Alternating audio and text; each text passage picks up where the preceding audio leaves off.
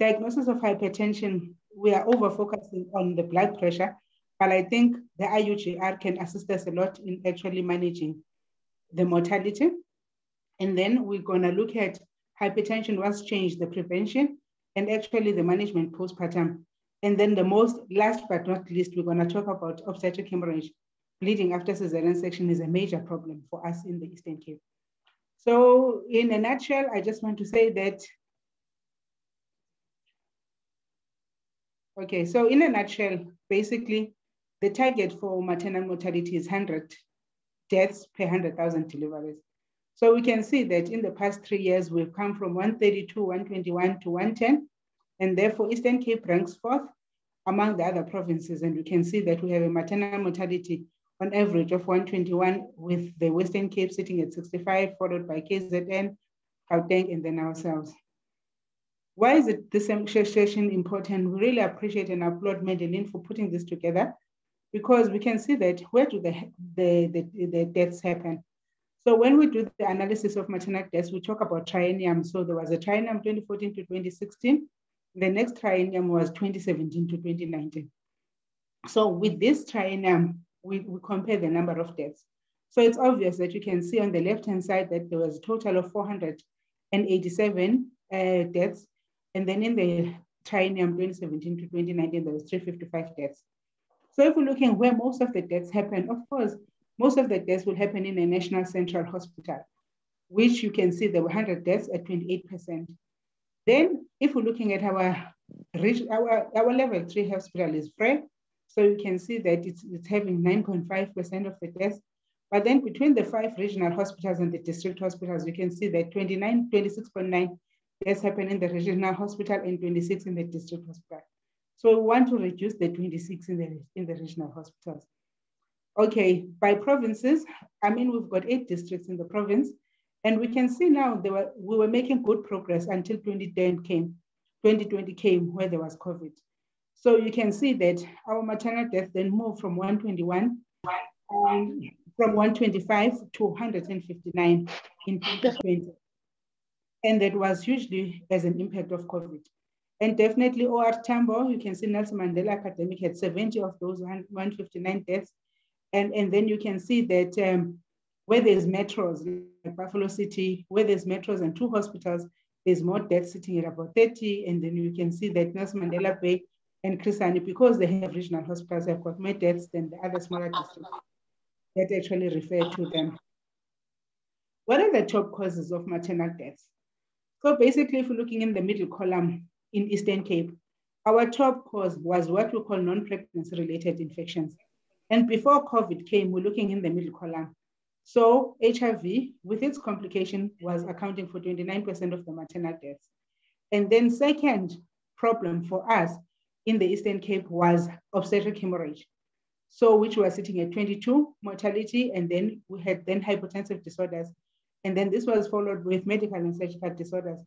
This is purely patients that actually have underlying, they've got cancer, most of them with cardiac disease, renal disease, that then happen to fall pregnant. But that's a failure of our system because we don't counsel people on contraceptives. But let's look at what has happened in 2020. When COVID came, new trends are actually emerging. What has emerged? We see that actually COVID accounted for the majority of the deaths, which is at 18.9, and there were 33 deaths from COVID in our facilities in 2020. And then that was followed by, so you can see that under non-pregnancy related infection, now you've got COVID as well as the HIV-like complications. And then again, as I was telling you, obstetric hemorrhage then becomes our major problem. And then we have seen an improvement in the deaths from hypertension, which I'm going to talk about why and what maybe has changed.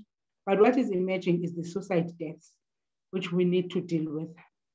So if you can see in the national picture, Caesars, right? So in 2017, 2018, we launched this thing of these hub hospitals, 24-hour Caesar hospitals, where now instead of only the regional and the tertiary hospitals doing 24-hour Caesars, we added 16 hospitals to do 24-hour Caesars so that district hospitals could cluster together so that Caesars could be done. And I think as a result of that, we can see that if you're looking at Eastern Cape, our case fatality related to Caesar has improved. But here's the downside. If you look at this slide, you're looking at the bleeding, the case fatality associated with bleeding associated with cesarean delivery.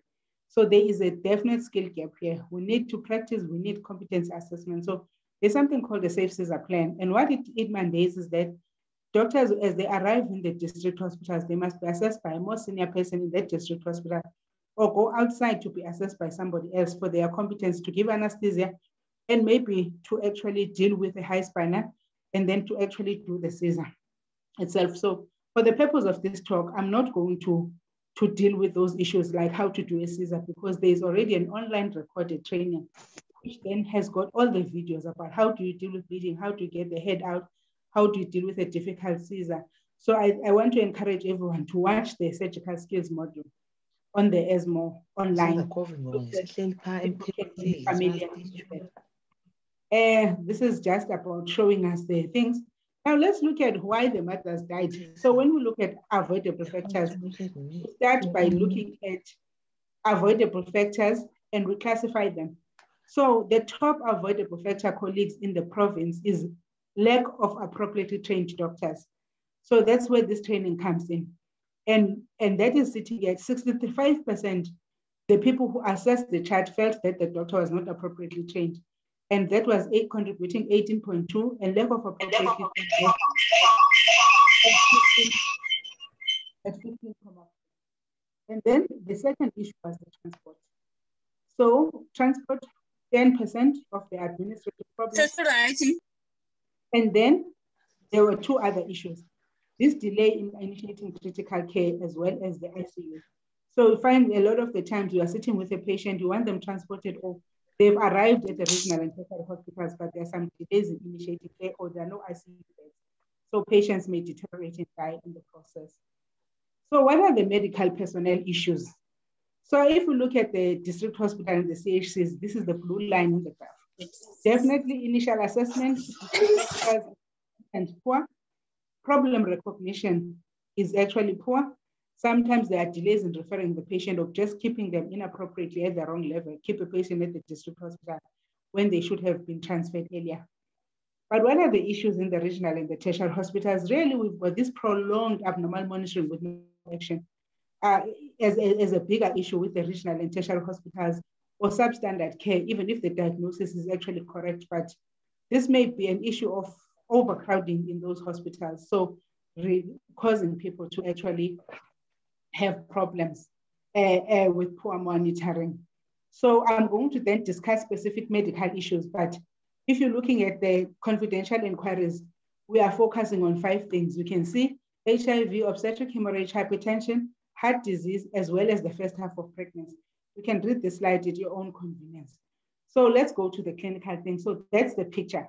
Doctors training, nurse training, delay initiating critical care, lack of ICUs. What have we done? We know that with COVID, we started creating optiflows, high flow nasal oxygen. Remember that high flow nasal oxygen is not only relevant for patients with COVID, but for patients with pulmonary edema, with severe hypertension.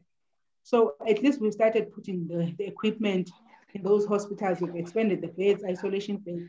So hopefully if there is a third wave, it may actually assist us. So let me just talk with the first. So I'm going to be more specific. I'm talking about the first half of pregnancy.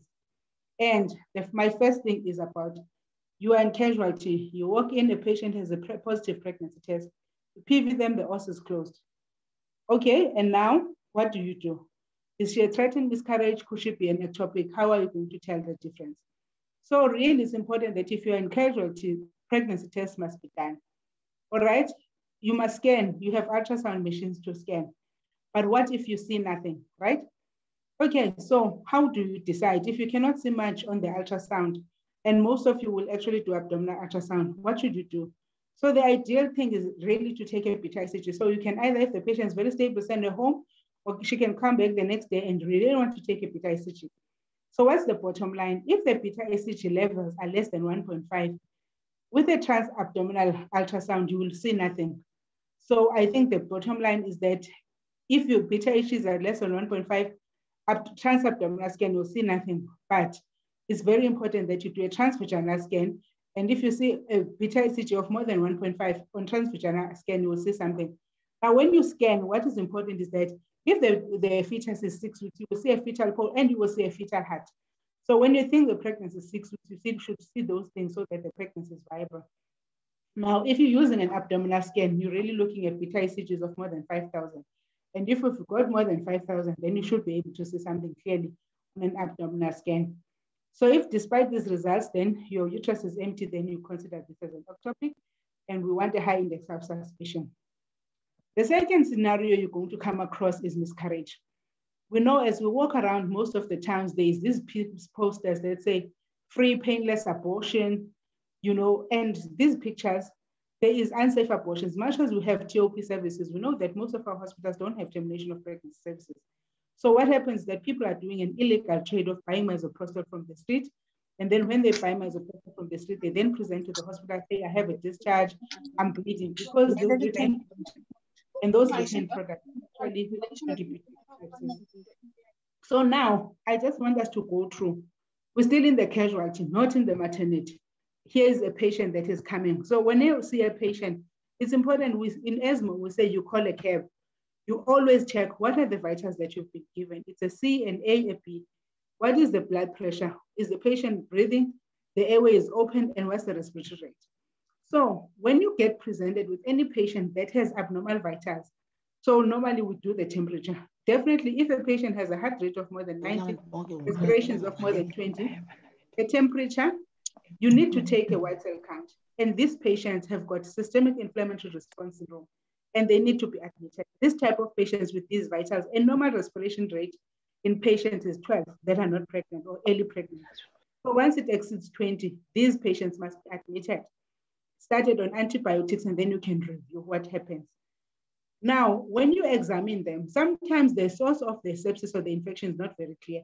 Like you can say that I can come feeling funny with a temperature, then 2 or 3 days later, I will develop an appendicitis. If it's a child with with a tonsillitis, or you develop an abdominal. So what is very important, colleagues, there's this tendency that people just don't have a full examination. People just look at the main complaint. We are emphasizing that examine people properly, big 5 systems. Check their alertness, our blood pressure, the respiratory rate, examine the abdomen, and look at the urine dipsticks and look at the volume. And if it's necessary, you need to assess these things. And we can know that there's something we refer to as a shock index. So whenever you get presented with a blood pressure and a pulse, most people, your pulse will be 60 and your blood pressure will be 110. So most people will have shock index of 0.5. So if at any time your systolic blood pressure and your pulse are equal, that's a problem. If your pulse exceeds systolic blood pressure, the patient is shocked, whether it's shock from hypovolemia or it's actually shock from. Then when you're evaluating organs, it's always important that you look at the forgotten 4. What is this? This is HB and hematological HB, and as I've talked to the HIV, the white cell count. Always know the patient's HIV status and check their temperature. All patients, you need to check the glucose if they're a bit sick, and then also look for evidence of DVT. And then if you think the patient has a problem with the uterus or they have a miscarriage or whatever, then you can examine the core system, which is actually the main obstetric thing. So we're saying do the big 5 examination, then you go to the forgotten 4. Always have an HB platelets, HIV status, and examine. When we're talking musculoskeletal, you look for the presence of a DVT, but you also look at other signs of sepsis. And where you're going to find these signs, you're going to find spontaneous bruising, or or when you put up drips, then the drips start tissuing. So that could be signs that the patient is septic. And then on the obstetrics, you'll actually find signs of a miscarriage or a septic miscarriage with foul smelling products and big uterine size. So when do you then say a patient has got severe sepsis? So when you do the big 5 examination, then things that will be a marker that maybe this person needs high care, needs more intensive monitoring, they have severe sepsis, is actually when your blood pressures are less on the big 5 system, then you're going to find the BPs are less than 90 respirations. You can see now, instead of being 20, they are now at 26. Your urine is less than 30 mils an hour. And then altered mental status, they are cold, hyperlactemia. So just on your general examination, the big 5 systems will actually alert you to the presence of severe sepsis.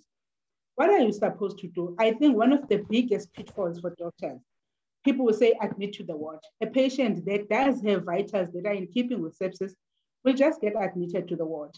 So what are you supposed to do? When you write up your treatment plan, the treatment plans must be specific. They must put the fluids. What does it say? Fluid resuscitation is the most important management for sepsis. So you need to write up the fluids at 20 mils per kg, right? That's why there was this principle of putting 2 drips and 1 line, 1 liter on the side, 1 liter on that other side, because that was going to give you, for a 100 kg person, it's going to give you 2 liters. So you need to do that. So whether you're seeing a child, an adult, or what, you need to put the fluids, write them up, prescribe them, and let them be given in front of your eyes before the patients go to casualty. And then if after you've done that, you repeat the vitals, and the vitals must be repeated, and you, the admitting doctor, must review that. So if you then continue to have hypoperfusion and multi-organ dysfunction, despite having given these fluids, then we actually say the patient is in septic shock. And so what will you do? When you think the patient is in septic shock, I've already told you, do the fluids. Then the second thing is antibiotics. The first person to see casualties must all have antibiotics, and you must give IV antibiotics within the first hour. Before you transfer the patient to the ward or to the next level, you don't know what's going to happen when they get to the ward. So this is treatment that must be started within a casualty or an emergency setting. Blood cultures, before you draw for before you give the IV antibiotics, you do blood culture. You don't know where's the source of infection. So take blood, take urine, take sputum if it's necessary, and then examine the patient. And then there's a principle which is called now, you source identify and site control. So even before you found the site of the infection, the fluids, the antibiotics, taking the cultures is important. And then you want to source identify, of which any other investigations will depend on what you've identified as the source. Now I'm going to share 2 silly stories. When you are trying to find the cause of sepsis, you must think big systems, right? So for example, you may have a patient that had a seizure, all right? So if the patient has a seizure and now is coming up with septic and looking ill, what could be the problem? They could have a meningitis, endocarditis, they could have a UTI, they had a catheter, someone could have injured the bowel, they could have a DVT, they could have an endometritis, they could have a breast abscess, or they could have been aspirated. So if you want to remember something from this lecture, think about this picture. I'm going to tell you 2 stories about the pitfalls. One patient that was a complication that I had was a patient that came in 10 days post-seizure. And when she comes and she says, I'm not feeling well, I've just got vague GIT symptoms and all that. But what was the wrong thing the doctor did? The doctor decided to ultrasound the patient and they found no abnormality. So they said, oh, ultrasound is normal, you can go, everything is fine. Ultrasound is not relevant in sepsis. You can check it to actually check if you've got products. But when you've had surgery, right, it's actually important to do an X-ray, because you know what, 5 days later, she still came back with the same complaints and somebody else decided to X-ray, leave the ultrasound because the findings are usually vague. But when they X-ray, they found a retained swab, okay? So despite all the good news, she had a swab in the abdomen and that was very important. The second thing is always examine the breasts. So if you examine a patient and you don't find, so I had a patient that I found that was not feeling well and everything, and I did all my examination to find the source of the and I didn't find it. And then right at the end, when I thought, I don't know what's wrong with this patient, I opened their breast. And this patient had the worst, a big breast, mastitis. And I'm saying, ma'am, why did you let me do all these investigations instead of telling me that you've got this big painful breast? So she said, what is wrong with the breast? So I was surprised by her question. But then she said, you know what, in our culture, they tell us if the baby babs on your breast, you will develop a severe mastitis and a cellulitis. So I thought this was normal because this baby babs on this breast. So that's why I thought this was present. So you can have a massive breast abscess, but this will not be vomited by the patient. So these are the things to talk about. The last one part is antibiotics. We do not use gentamicin in pregnancy, but patients that are early pregnancy with miscarriage and after pregnancy with puerperal sepsis use triple antibiotics. The gentamicin is very important because the gentamicin will cover your gram negatives, which is what is very important, and use your flagell and your 3rd generation cephalosporin. Now let's just talk about miscarriage. So I just want to make a simple example that if the patient Before you go to theater, you will see lots of miscarriages, and in the district hospitals, you do lots of effects. But I want to caution you, when you find that you have got abnormal vitals like hypoperfusion, or the patient has a tachycardia, you must think twice about going in to evac a patient. Before you evac anyone, they must have antibiotics on board for 2 hours before you go and evac. Now, if there are any signs of septic, it's better to then discuss this patient with a higher level, so that a person needs to decide whether the patient needs an evac or a hysterectomy. So when we say source identifier, source control, you may find that a patient has septic products. One patient that we took to theater who debated whether we should do an evac and a hysterectomy, this girl was 22 years old. And our boss said, no, this patient needs a hysterectomy. And we're thinking, sure, 22 years, you have a hysterectomy for retained products. But the feeling was that this patient is persistently hypotensive and is having a tachy and is not passing enough urine. Definitely, we decided to go and do the evac, but you know what? The patient crashed. As we got out the patient out of theater after the evac, because when you evacuate a person, you actually release the gram-negatives that have been contained in the uterus. And then those organisms go into the bloodstream, and then after going into the bloodstream, then it puts the patient into septic shock, and then the patient's deteriorated, needed ICU, needed dialysis, needed ventilation. But when you do what is effective source identification and control, the best thing for that patient was to do a hysterectomy, because you're not going to tamper with the organisms inside the uterus. You're going to clear the source way beyond the site of the infection. And in that way, we could have saved that patient. So it's a bad decision, but the indications for taking a patient, doing a hysterectomy on a patient with miscarriage are really two organ systems. So persistent hypotension and renal dysfunction, or if the uterus after has been evacuated remains larger than 6 weeks, then you need to consider that with one organ dysfunction. Then I just want to teach you, because you work in a casualty setting and we don't have high care beds, there's something called a passive straight leg raise. So let's say you see a patient and then you give her fluids, an adequate fluid bolus, and therefore the patient doesn't improve. So maybe you put Voluven, put crystalloids, then you put Voluven, still the patient doesn't improve.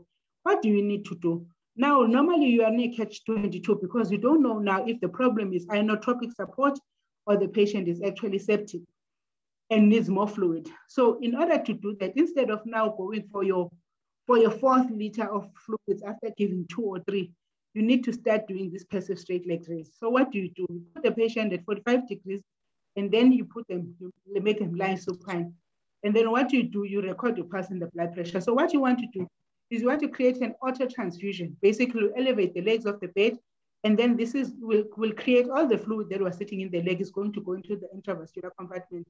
And then when that happens, you raise only one leg, you wait for 2 minutes, and then you record the blood pressure and the pulse. And if you record it, and therefore there's an improvement after this passive straight leg raise test of 10% in the pulse or in the BP, then it means this patient is actually was behind in terms of fluids. Then you can start putting another fluid. But if the patient, as soon as you do the straight leg raise test, they start coughing, they sort of in a pulmonary edema, the fluid all overloaded, then you can drop the leg, and those symptoms will actually become better. And then you know that, okay, this patient, what they need is actually adrenaline. So in that context, yes, adrenaline, when you use it in the high care setting, but before you transfer a patient, instead of keeping them hypotensive, you can put 5 mils or in 200 mils of pneumocillin, you run them at 5 mils an hour. And then but the main caution is that if you're gonna give any fluid with adrenaline in the district hospital setting, then it's very important that you don't use a small line, you don't use a peripheral vein, which is in the hands, use a big, like a green or a gray gel core. And then if you've given a fluid with adrenaline, you need to flush it, you know. So it's very important so that adrenaline doesn't stay on the vessels where you put it. Can damage those vessels. Okay, so sorry. Okay, I'm done with sepsis and miscarriage. I hope you've got my point. Pay attention, recognize unsafe abortion, put your fluids before you send patients to the ward, start antibiotics, do your cultures and review your vitals, and then decide if the patient is eligible to stay in your hospital or if the patient has not improved after an hour of fluids and antibiotics and then you need to transfer the patient to the second level and discuss with another consultant or you keep. Now I'm coming to the next issue, which is actually our antenatal care. Okay. The main problems happening with antenatal care colleagues is that there are patients that need to be seen by the nurses at the clinics, and there are patients that need to be seen at the hospital, and there are patients where we need to have combined care. So how do the nurses, I never understood this, so I will talk about it. How do the nurses decide if the patients need to come to the district hospital high risk? So there is a checklist, right? It's got 21 factors. So obstetric history, previous loss, recurrent miscarriage, babies, preterm, babies more than 4 kgs, pre-eclampsia in the last, or they have previous Caesar, myomectomy, and all those things. So that will be on the past history. So if the person answers yes to any of these questions, then they are referred. In the current pregnancy, twins, age less than 18, age more than 37, patients who are Rh negative, vaginal bleeding, pelvic mass, or then patients who have problems with hypertension. And then you've got the other patients with general medical condition, diabetes, cardiac, renal failure, epilepsy, asthma, TB, or any substance abusers in any other condition. So if the patient ticks yes, some of these conditions, these patients need to come to the district hospital, but some of the cases, the patients need to be managed jointly with the clinic. So you can give them visits at the clinics, also you can tell them to come to high risk. But in all that, the management plan must be very clear to the clinic sister that this will be shared care, or you will come back. This patient will only, like if it's a previous Caesar, she can then only come back at 36 weeks unless a new problem occurs. So I think it's very important. Yes, other patients like the cardiacs and the diabetes, they need tertiary level care, to have their echoes and all that. So I think it's very important that you manage your high risk and understand why patients are sent. And when you send them back, you must be very clear why you're sending them back. So then also the visits. It's very important to note that patients need to have more visits, at least 2 weekly visits in the last trimester. So patients normally come first booking 20, 26 weeks, 30 weeks, 34 weeks, 36 weeks, 38 weeks, and at 40. All patients must be seen at the district, at the clinic at 40 weeks. And if then they are post dates, right? So they get to 40 weeks, then they must be referred to the hospital for an induction, which must be no later than 41 weeks. And also just a caution on the previous season, we have a problem of obstetric hemorrhage. So we're generally doing the Caesars electively at 39 weeks. But if the patient's a previous Caesar times 2, that you don't have a scan that is early less than 24 weeks, then that patient needs to have their Caesar at 38 weeks rather than the 39 weeks. So for the previous Caesar, to avoid them going to labor and the problems of actually, okay. So hypertensive disorders, before patients have hypertension, most of them, so the whole point of doing this antenatal, the whole point of changing the frequency of the visits for the patients was actually purely for us to detect hypertensive disorders and really to manage anemia. So anemia is a very bad risk factor for patients who have HIV. So you need to manage your anemia and have clear protocols for anemia. But then the other one is hypertension. And before you can see the hypertension, and most of the time you start off with a placental ischemia, which will then cause an IUGR. So a lot of us, people don't know their days, they don't have ultrasound. So how are you supposed to detect?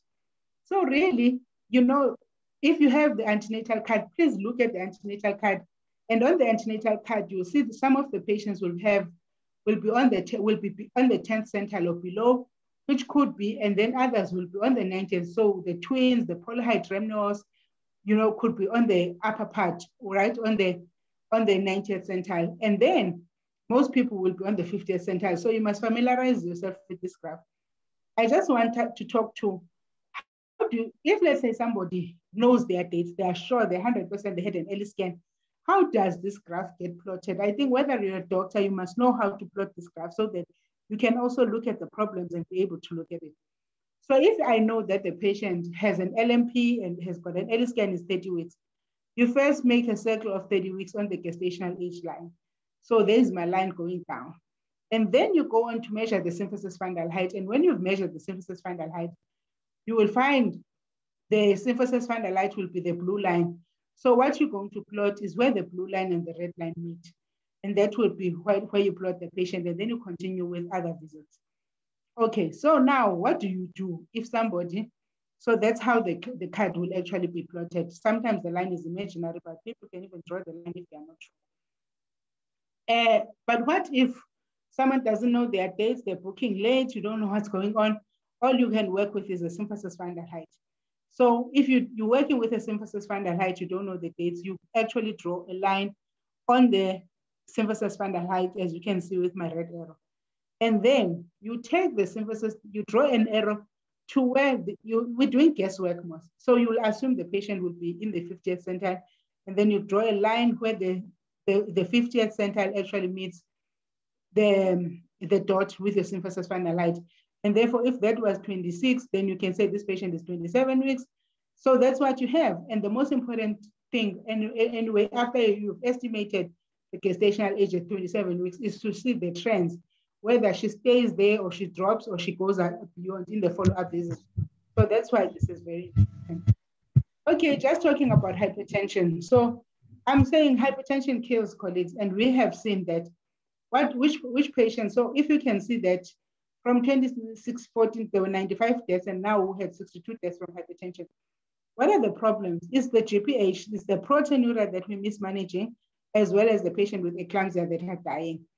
So, and then the other problem is that people take patients who have got preeclampsia, they take them to theater in a district hospital setting, do spinals, and that creates complications. And then the third thing is that patients who have preeclampsia or gestational hypertension are prone to have an embolus. So that's the next issue. Then the patients could die of emboli. So I think it's very important that we know this thing and that these patients need to get it. So what is new? I'm going to rush through this. What is new is this issue of prehypertension. So all of us know that systolic blood pressures of 140 or diastolics of 90 define hypertension. If they are persistent and you can check it an hour later, that was, or 30 minutes to an hour later, then that was persistent and you are fine. But what is emerging is this thing of prehypertension.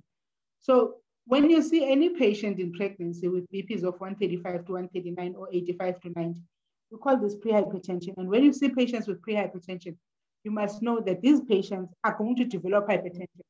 Whether it's actually important that you know they're going to develop hypertension and you actually have to deal with that. Now, the second thing is, now you've got two types of patients. Patients who then have developed hypertension. So you want to classify them into two groups. The ones who have got risk factors or the patients who have no risk factors, right? So what are the risk factors that someone is going to have preeclampsia in this pregnancy? So you've got the ones that have previous preeclampsia, the ones who are chronic hypertensive, the ones who have got BMIs of more than 35, and those who had SLE. SLE is like this whole thing of BPs, renal failure, recurrent miscarriages, and all those patients that have assisted reproductive. So those patients are prone to getting preeclampsia. And then in the current pregnancy, if the patients have twins, right, it's actually a risk factor for this. So it's important that you check a person's blood pressure, or any patient you see in ANC. You see the patient and then you establish, do they have risk factors? Even before they are hypertensive, do they have risk factors for hypertension? If you notice that the patient has risk factors, instead of giving them iron and folic acid, then it means that their third prevention strategy is the use of aspirin. There are many debates about the dosage, but it has been found that 100 to 150 milligrams is better than 75. So the recommendation is that these patients from as early as 12 weeks, when they get their iron, their folic acid, they must get their calcium at 500. And in addition with that, they say at IFC, they must get the aspirin, which is at 150. So when do we call it severe? It's when your BPs are 160, systolics or the diastolics are more than 110. Now, I want to caution, there is a tendency for people to give all patients this nifedipine, even if the BPs don't exceed 160, 110. Colleagues, this kills patients, or this causes a hypotension that may affect the fetus, cause abruptions, or cause IUGR. So it's very important that you have a target of just lowering the blood pressure to 140 to 150 and 90 to 100. So the Adalat is only indicated in that context. If there is no, the BPs are okay, then you don't need the Adalat. And then the other thing is that you always have to take the bloods, because you're checking what? You're checking the UN, this, the urea, the creatinine, the ASTs, HB, looking for HELLP syndrome. And really, the other thing is you need to assess the fetus for growth restriction. So you go back to the chart, you look at the plotting, and you see if the baby is growing, if the mother's gaining weight, and if there is a problem with that. And so then what is your examination? So I've talked to you, you go to your BPs, you go to if there was a history, you check if the BPs are elevated, and then you actually check if there is end organ damage. So what then drives the end organ damage? If you see the picture in front of you, when you have a patient with preeclampsia, there is a failure of that second wave of trophoblastic invasion. So what these small spiral arterioles that you see, then what will happen is that it doesn't develop into a high capacitance vessel like you can see in the normal pregnancy. They remain narrow, vasoconstricted, and when they're vasoconstricted, they damage the endothelium and then they damage the red blood cells. And that will cause consequences like hemolysis. It will cause consequences like edema, fluid will shift out of the third space. It will cause consequences like the vessels are too narrow, then there will be sequelae. So it's very important. Why are patients dying? It's because all of you know how to give Maxalf and prevent and just give the Maxalf, but what you are not doing is actually looking for the complications and identifying them. So, and you take the blood, the urine dipsticks, but two things kill patients. It's the intracerebral hemorrhage and it's the pulmonary edema. So I don't know how many of you have last taken a respiratory rate in a patient, but what happens is that if the patient is edematous in the hands and the face, they leak fluid, they leak into the intravascular space, and then they have pulmonary edema. And that may be, the symptoms will develop late. So it's actually important that you examine the patient posteriorly at the lung basis to look for the bilateral basal crepitations. Then in terms of the headaches, you know that is the cerebral edema. And what's happening to the blood vision is when the blood vessels, they start popping and rupturing, and then it causes this blood vision because there's retinal hemorrhages. So those are severity signs, and you actually have this liver failure. So remember that this thing of this myogel for patients with epigastric pain in pregnancy, before you start giving myogel, cimetidine, you must ask yourself, is there a risk factor for preeclampsia here? Could this patient be hypertensive? Because what you tend to have is you have hemolysis, and then you can have little bleeders, and then you can have a capsular hematoma, and that capsular hematoma can burst. And on the fetal side, these patients will present with abruption, stillbirth, and then with IUGR, which is what you're saying. So the ultrasound, it's not good enough to just write the PPTs and the ETT. You must look, is the fluid enough? You know, what is the AFI on the fluids? And those of you who know how to do Dopplers will do that. Lowering the blood pressure is very important. So I've talked to the indications, and all district hospitals go back and check, do you have labetalol in your institution? If you do have labetalol, you must know it comes in a vial, you mix it in 200 and then you give it at 24 to 80 milligrams, right, to a maximum of 300. And then you repeat every 10 minutes until BP is low, but you start with nifedipine to a maximum of 4 doses. And then if the nifedipine doesn't work, you can use the labetalol. CHs don't have labetalol. So how are we then? So I said most of the patients will die of pulmonary edema. If they don't die of pulmonary edema, they're going to die of pulmonary edema. So how do you then treat pulmonary edema? So the first thing, left ventricular afterload, you need to give them isoprene 5 milligrams. So that's what most of us have, right? We'll give that. Then Lasix, right? So you check the respiratory rate. If it's more than 30, then the patient is actually not well. So you normally give 40 milligrams of Lasix and then every 30 minutes. So I think as a way of remembering, most of the things in hypertension, it's 30 milligrams, 30 mils, every 30 minutes, everything. So then you repeat it after the Lasix. So it's more important, colleagues, that when you think you have a patient with pulmonary, you just don't write 40 milligrams and walk away. You write 40 milligrams and you say, recheck the rate after 30 minutes. And then if still high, then repeat the dose of 80 milligrams. Then the patient can go to the ward. And then if then in the ward, they still are short of breath, you need to repeat this Lasix every 30 minutes until you actually get a lower rate. And then if they are tachypneic, morphine will actually help them. And then you need to maintain oxygenation. So this is where now this high flow, you can use the CPAP or the high flows.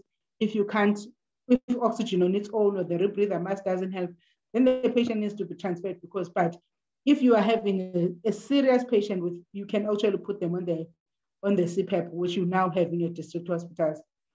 And then no preloading of patients, right? No fluid loading. You don't have to preload anyone.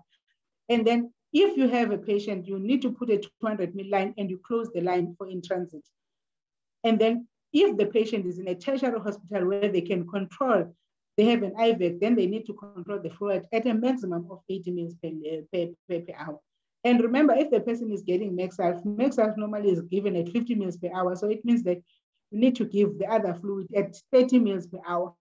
The total fluid for a patient with preeclampsia must be 80 mils. So there are these charts. I'm not going to talk to them. You can look at these algorithms. They should be in your facility. But I just want to stress the things that are there that I've already summarized. Pre-hypertension patients must come back within 3 and 7 days. And then if the patients have no protein, then you start antihypertensive. If the patient have hypertension with risk factors, but no protein, then we said we're going to do the low dose aspirin, right? And then any patient that presents with hypertension less than 32 weeks is probably going to develop preeclampsia. So those patients cannot stay at the clinics, even if they have no protein, even if they have no problem. They need to be sent to the district hospital so that a comprehensive assessment can be done. And then if the patients have protein, definitely all patients, 1+ protein, 2+ or more, needs to go to a regional or a tertiary hospital where there's 24-hour Caesar, and they need to go with Maxalf for the transit. District hospital, I said, your ultrasound needs to include estimated weight and AFI. Those of you who can do Dopplers, you can learn. Antenatal care clinic, you need to do a CTG. Antenatal CTGs on patients with hypertension must be done at 28 weeks. All patients must complete the fetal movement kick charts. And then when there's doubtful issues of proteinuria, you do a urine MCLS because it could be infection, and then you can do a spot urine or you send the urine for a 24-hour urinary protein. The follow-up of the patient is ideally weekly, but you know, this care should be at the district hospital, and some clinics can be so far. So we need to manage. And then delivery at 38 weeks, admit the patient at 38 weeks, then plan your induction, because between 38 and 40 weeks, the patient will develop secondary eclampsia, preeclampsia. So it's very important that at 38 weeks, these patients must be admitted. And then postpartum, we need to really know the choice of drugs. First choice of drugs, now these patients will be managed at district hospital level. Enalapril is the first choice because it's a drug for heart failure, and patients post-delivery are prone to heart failure. It can be increased up to 20. And the second drug will be amlodipine, 5 milligrams can be increased up to 10. And I think if the patient now needs a third drug, that patient is not very stable. Everyone likes to use HCTZ, but in patients who had no pregnancy, no hypertension before, they don't really need HCTZ. They actually think that they need. The ones who get HCTZ are those who have had chronic hypertension, and we stick to 12.5, and I'll skip this. So I want to emphasize that all patients that are seen at the regional and tertiary hospitals get given treatment for 1 month. So what will happen is they must be seen at the postpartum. Day 6, they will be returned to the district hospital for evaluation. The district hospital must see them day 6 at 2 weeks and weekly until they reach 1 month. At 1 month, if the BP is fine, then the patient can then go and stay without treatment for 2 weeks and then be seen at the 6-week visit. Otherwise, if then the BPs are coming too low, then you can just remove the drugs, you know, stepwise decrease the drugs. Then last, I hope we're still okay. Are you still there? Yes, okay. Thank you very much. Just keep going, and then we can check for some questions. Okay, fine. So I told you that our key problem for Eastern Cape is hemorrhage, guys, right? It is hemorrhage. Who is dying? You can see there bleeding during Caesar. Most people will close the Caesar and very people die on the table. You can see there were only 4 people who died out of a total of 62 patients. But bleeding after the Caesar, it seems like people close patients when they have not achieved full hemostasis. And when they've closed those patients, the monitoring may be inadequate. And therefore the patients are dying of bleeding after the cesarean section. Right, and then this issue of ruptured uterus is also improving, but there is don't only think that ruptured uterus will happen in patients with previous Caesar. It can happen, especially with this misoprostol usage. So what do we want to do? We need to, when we're transferring patients that have bleeding, so whether it's the bleeding after Caesar or what, we need to transfer them. If the patient is post-NVD, you need to transfer the patient in a live rep. which is called a NASC. If the patient is post-Caesar, we need to put this anti-shock garments to do the transfers. Let's look at why. A lot of the time, you think a patient is stable in front of your eye. So this was an analysis of 120 patients. So I said to you that you focus on the shock index. And what is the shock index, right? We said it's the what? We said it's the pulse divided by the systolic blood pressure, right? It should be less than 0.9. If it's more than 0.9, patient is bled, is shocked. But once it's more than 1.7, so I'm making an example, when the patient's BP pulse is running at 145 and their BP is running at 80, then their shock index is actually what, 1.7. So now in your practice, you must always focus on these shock indexes. And then, but if you can see these patients seemed like they had a shock index, then, but look at them, 2 of them had unrecorded BPs, but now you think everything is fine, you transfer them, but 31 of those patients on arrival at the next level, at the next facility, they actually arrive there with unrecorded BPs, having bled on the road, especially if the HP is also low. So why is it important that even if you think the patient is stable in front of you, you put the NASC so that they can be optimized on the road? So what does the NASC do? So if you can look at my picture, you can see that on the top picture, the patient is in decompensated shock. And where is the blood? There's bleeding vaginally, there's venous congestion in the buttocks, and you see a lot of the fluid is sitting in the legs. What do you do when you put a NASC? When you put a NASC, you do give compression of the leg vessels. It doesn't create a tourniquet. And then you also compress the abdomen. And then when you do that, it's actually important that you bring back the fluid into the central circulation. As you can see there, the venous congestion is better. Most of the blood is in the brain and in the heart, and this actually saves lives.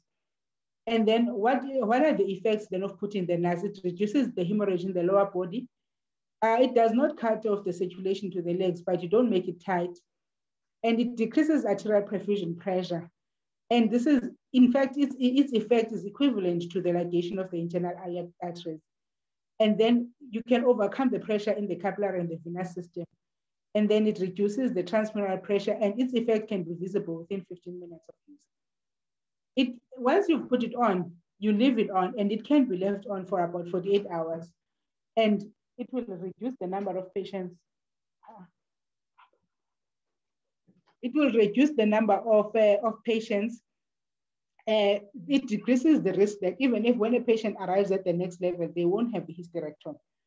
And it's important for transport. So now in the district hospital, when you're transporting a patient, you need to actually look at some temporizing measure. It's not good enough to say, so if the patient is bleeding from an NVD, then it's important that you're actually going to put a balloon, you're going to examine the vagina, examine the cervix, check if there's retained products. And remember, colleagues, you don't do this thing of a bleeding patient. You actually say, I'm removing products of conception in the ward.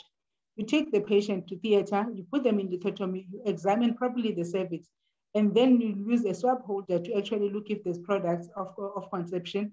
If there's products, you remove them. And then after that, you can actually put what do you call this thing now? A balloon tamponade. And this is maybe even if it's the CHC to transfer the patient to the next level. But if the patient was then now bleeding, she had a Caesar and she's continuing to bleed after the Caesar, then you need to look at a uterine tourniquet with the NASC. So I'm gonna show some figures for these figures. So I said post-NVD, you're going to put, because even if they have a uterine rupture, you're going to put the balloon tamponade. All of you can practice how to do that. Now, prevention of this bleeding. So if you are doing a Caesar, you've got a patient that's atonic, or you delivered twins, or you delivered a placenta and you thought it was a bit ragged and there was a retroplacental clot, it's very important that during the Caesar, you do what you call a uterine compression suture. There is a modified ways to actually do this. If you have closed the Caesar, you can actually do a modified Billinch, which is called Heyman's, where you put 2 stitches separately, and that can actually give you a uterine compression. And then you can transfer the patient or close the patient after you've put the compression stitches. And also this applies to a patient where she was oozing and there was bleeding, and you realize that, you know what, I've already lost 1,000 mils of blood here. I cannot afford any further blood loss. So it's better to do the compression stitch prophylactically to prevent further complications. And the other way of preventing the complications, you do the prophylactic stitch, and then after you do your Caesar, all your Caesars, you must put 20 units of oxytocin in a drip and run the drip at least 1 liter every 8 hours. And if you do that, it's actually going to bring the uterus, keep the uterus contracted, and therefore reduce the chances of bleeding even after the Caesar. Okay, what if you are in theater? We need to learn this stepwise devascularization. So this is covered in the video on the surgical skills, and it's very clearly illustrated in the lecture. It's very simple, 3 centimeters below your incision. You need to just make sure there's no ureter, and then you need to put a stitch. Just catch the uterine artery and just bind it up with the uterine wall. And then if you have no experience, you are not happy with your Caesar, you think she's bleeding, she's oozing, and you don't know what to do. And even once the Caesar is bleeding a lot, you can put a uterine, which is a Foley catheter tourniquet. So all you need to do is to wrap this tourniquet at the base of the uterus, wrap it tightly, and it will compress your uterines. And then you close. People ask me, then what do you do? Use a bigger Foley's and then tie it tightly at the base of the uterus, put some swabs, and then you close the sheath and you close the skin, right? And you transfer to the next level of care. So when she arrives there, if you can put a drain, you put a drain. When she arrives at the next level of care, they're going to resuscitate her, give her blood and FTPs.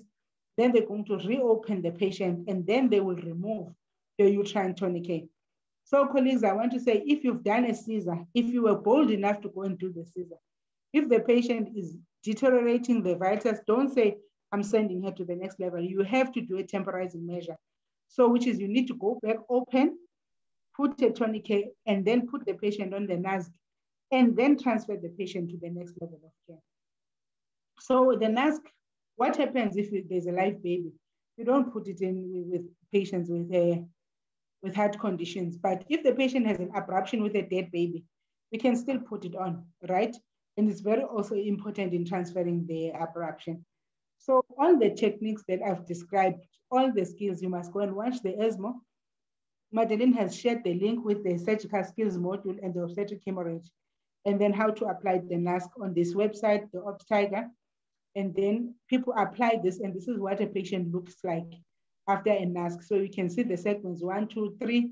You can see the pelvic segment. And then what is nice about the abdominal segment, it's got a ball that keeps the uterus compressed down, so that what will happen is that after you've given all your drugs, oxytocin drugs, the uterus will remain compressed down.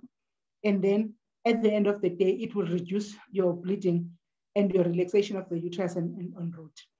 When the patient arrives at the tertiary hospital, you do not remove the NASC. If you are going to explore in theater, the patient has a NASC, you go into theater with the NASC on, open the legs and do what you've got to do, remove the products and all that. If the patient needs a surgery, you're going to just remove only the segments in the abdomen, and then you do your operation and you put them back. Why? Because you need to check that the patient may be falsely, you may get a false sense that the patient is unstable. But I think that you need to actually do the removal. After the patients for 2 hours, everything is perfect, operation is done, all the vitals are done. Then you, in a monitored high care setting, then if your BPs are good, more than 90, and your pulse is less than 100, good IV access, you have a resus trolley, then you're going to remove the NASC. And then what do? You remove one segment at a time. You start from 1, 2, 3, 4, 5, and then what will happen is that if you've removed the NASC, and after you remove, there's this rule of 20. If the BP falls by 20 or the pulse increases by 20, then you know that it was actually the NASC that was actually yielding the results. Otherwise, then patient is still not well resuscitated. You still need your bloods and your FTPs and more fluid. And then you need to check for if there's ongoing bleeding, if the patient after NASC removal. So I think that so then you can remove the NASC. So I think that there's a room for us to practice these. So remember, in obstetrics, colleagues, if you don't do your drills, we can do these lectures, the ESMO, but you need to practice the clinical scenarios, which are actually your fire drills. And what does a fire drill do? You create, there is a drill, and of which that fire drill is based on a death, you know, on actual scenarios of a death that happened. So I think it's very important that in your facilities, you go back, you look for the fire drills, you practice one, you practice your responses so that when it happens, and also the videos, if you watch them frequently enough, when you encounter an emergency, you will feel like you've done this before, and yet you would not have done it, but you will actually be able to handle the emergencies. So I thank you very much for the opportunity. I hope it was clear. I didn't put my video on, but I'm going to take questions and hand over to Madeleine before we start showing you the whole issue of the K2. Thank you. Thank you very much, Dr. Mandondo. Wow, that was a whirlwind, but I think that was amazing in giving us those key things that can cause so much stress late at night, but gives us tools to actually save our patients' lives. And I think the important thing that Dr. Mandondo has said is that she's given you clues of things you need to capacitate yourself on. One can't learn something this simply by listening to a presentation. So that Tygerberg course, if you also just Google Tygerberg and ESMO-E, it's an excellent ESMO-E course with videos and presentations. Very worthwhile to go through those and organize drills at your own hospital till you feel confident to manage a situation like that, 11 o'clock on a Friday night, for example. We can take questions. You can either put them on the chat. I've noticed there's no questions on the chat at the moment, or you can put your hand up if you'd like to ask Dr. Mandondo anything. Before we're going to move on to a second part, I did say earlier, if anybody needs to leave at 7, that's absolutely fine. We are going to be recording all of this. Just please put your name, where you're working, where you're from, and your email address if you want these presentations on the chat. But let's just check, is there any questions at the moment?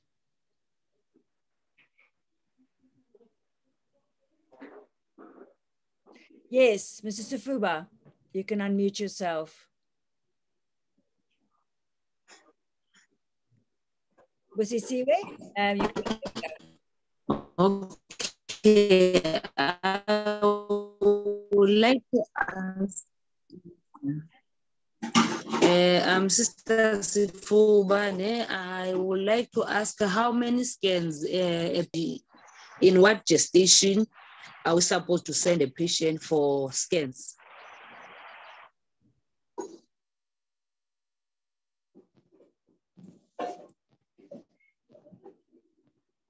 All right, must I answer immediately?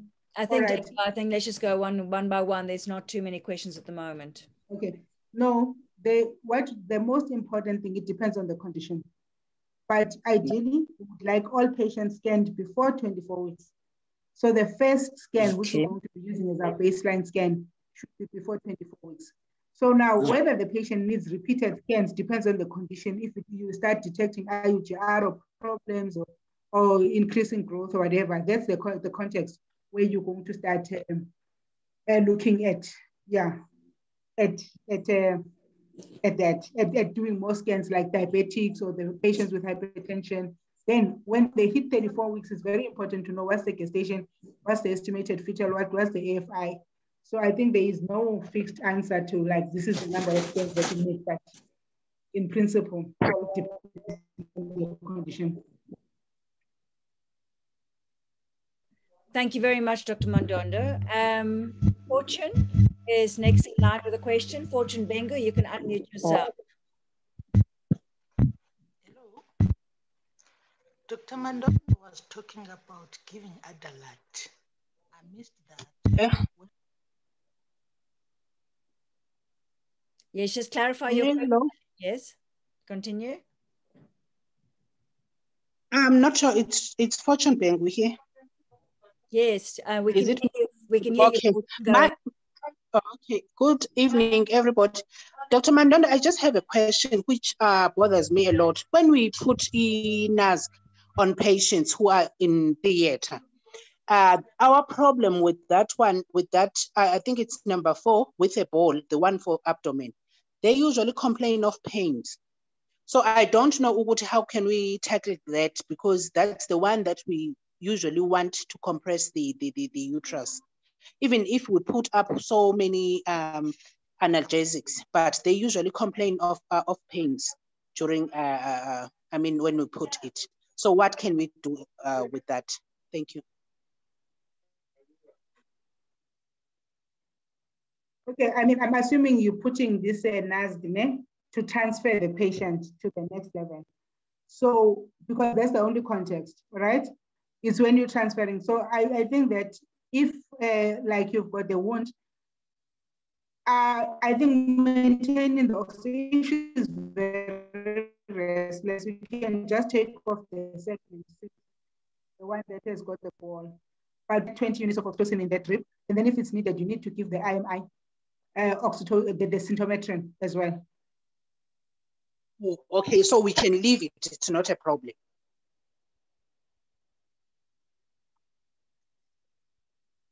Yeah, you can leave the abdominal segment. Okay, if you have a patient of bleeding, the first thing is not the nerve, is to open the abdomen, open your incision, look at the uterus. Then if you think it's atonic, you put a billinge. If you can devascularize, you can do the uterine artery ligation, and then put a drain. If you can put a drain, close the abdomen, right? If you are satisfied that everything is perfect, the question is, do you still need to put a mask? But if you are unhappy, you are in theater and you are unhappy with your and everything, then you put a tourniquet, you put a mask, and now you're putting the mask because you're trying to the patient.